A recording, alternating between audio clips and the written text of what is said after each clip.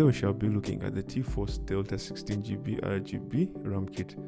These two 8GB chips are both clocked at 3200Mhz, both possessing a cache latency of 16, better known as CL16.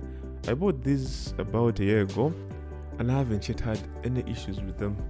These chips go on to be compatible with 700 plus motherboards, and they're cheap on the wallet. On top of being cheap, they also possess nice RGB for those who like all that RGB puke out there.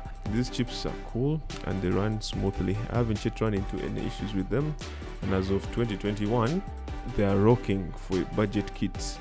So if you're down and you're starting a build and you want to get into the PC master race, this is a nice kit to start with. I'm gonna drop links down below where you can access the RAM so that you can get yourself a pair of either 16, it also comes in a 32GB kits of 1616, or if you're down and you're low, you can go with the 4GB.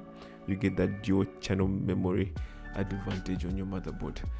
As per RGB, I'm rocking a B550 AURA Gigabyte motherboard, the Pro SC version, and I've not had any issues with the Fusion software.